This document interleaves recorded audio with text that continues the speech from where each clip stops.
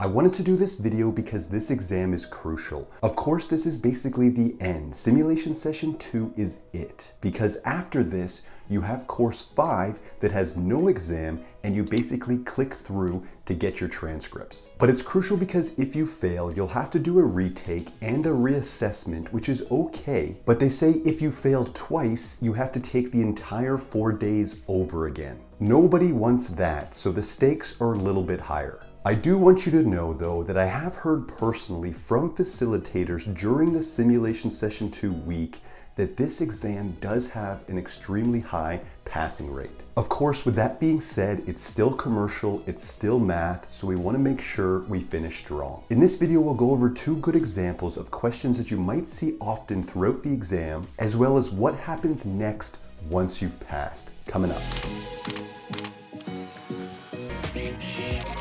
Hey, what's up guys? Callum here. On this channel I share information that we need to achieve real estate success. If you haven't yet, consider subscribing. At any point during the video, check out the description below. I list links to what we discuss, all my recommendations, and how to contact me down there. Let's get into the video. Okay, so just quickly, this is what to expect with helpful strategies and examples on the Sims 2 exam, but I have separate videos that I'll link in the cards here that go over the week or weekend sessions, so check that out if you haven't already. Okay, so everything on the Sims 2 exam is based off what you will learn in the 3.5 days leading up to the exam. Of course, coming from course 4, commercial real estate transactions, this will help a bit as Sims 2 of course is also commercial. So I mentioned it in a previous video, but I'll quick mention it again. The exam is 46 questions. You can get 11 questions wrong and still pass with a 35 out of 46 and a 76% passing mark. You have 3 hours to complete the entire exam, and keep in mind that majority of the questions are long-worded,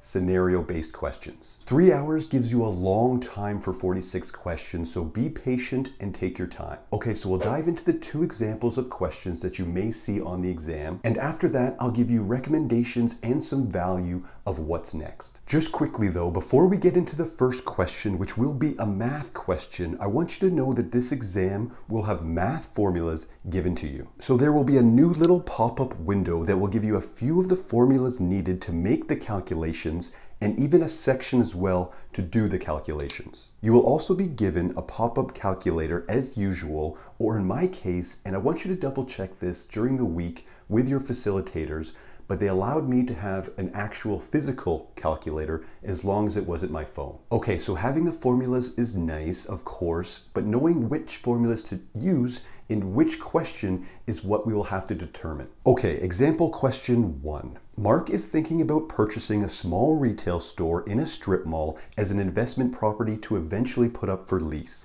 He wants to find out what the cap rate will be and asks his real estate agent, Mary, for advice. Mark has some information on the property which will help Mary determine the cap rate. The property is listed for $125,000 and it will be rented monthly for $1,300. Mark will be doing all of the maintenance and will also be the property manager, but the monthly insurance will be $240 and has a monthly property tax bill of $260. What is the cap rate? Okay, so before we get into doing the math on this question, I want you to know that during this simulation session week, you will learn this. Don't stress, just consider this question and watching this video to be extra support and extra help in helping you pass the exam. Okay, so if we go to our formulas tab, we can see that we are determining cap rate. Perfect. So cap rate equals income divided by value. And one big thing that I want you to remember is that the income, the I, stands for net annual income. So we will need to be minusing some expenses, of course.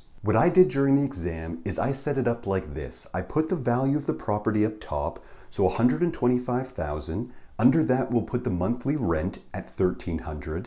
And under that, the monthly insurance and monthly property tax. Let's take our rent and minus the monthly operating expenses of insurance and property tax, giving us a monthly net operating income of $800. Okay, so remember that monthly is something to quick look out for here because we of course need annual. So let's take that $800, multiply it by 12 to give us an annual net income of $9,600. Okay, great. So we now have both pieces needed for this formula. Let's just plug them in. Cap rate equals net income divided by value. So 9,600 divided by 125,000 gives us a cap rate of 7.68%. Try to remember some key takeaways from this question. The I in that formula represents net annual income, and that operating expenses need to be taken into consideration. Okay, so we know the answer is 7.68% cap rate, but this answer right here actually, and I did it on purpose,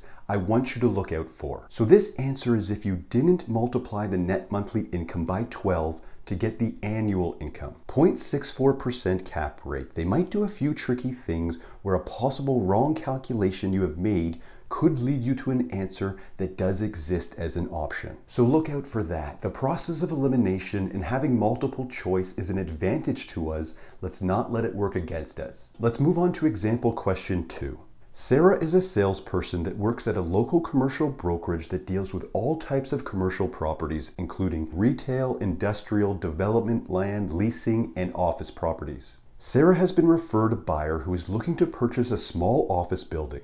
Which of the following would not be an important factor when choosing an office property for your client? If you've seen my other videos, I again wanted to make the second question one of these not questions that we're going to see, because we do see them quite often. I'll put the video up in the cards here of exactly how I handled not questions during the exams. But possible answers to this question are A, parking, B, multiple loading docks, C, telecommunication system, and D, energy efficiency. So I suggest doing this as well. If you're moving through the exam and an answer clearly pops out at you, I always just keep the mouse hovered over that answer. I know you have a lot of time on these exams, but a good percentage of the time, your first thought is going to be the right thought. And in this case, having multiple loading docks in an office building doesn't seem necessary, and it is more of a quality you would look for in an industrial building. What would not be an important factor when choosing an office property?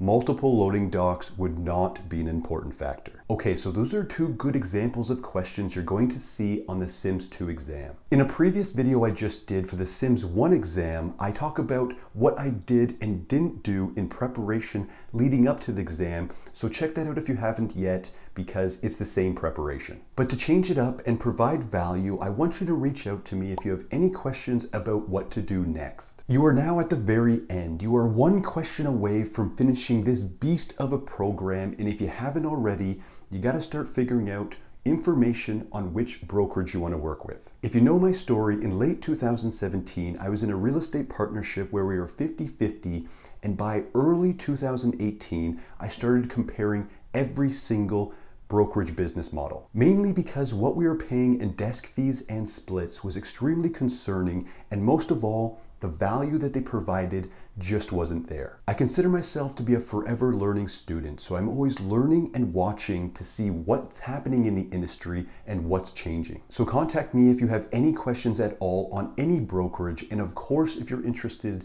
in joining and finding out what we're doing at eXp Realty. You can book a call with me, it's in the description below, or just DM, email, comment on this video. I get back to everyone.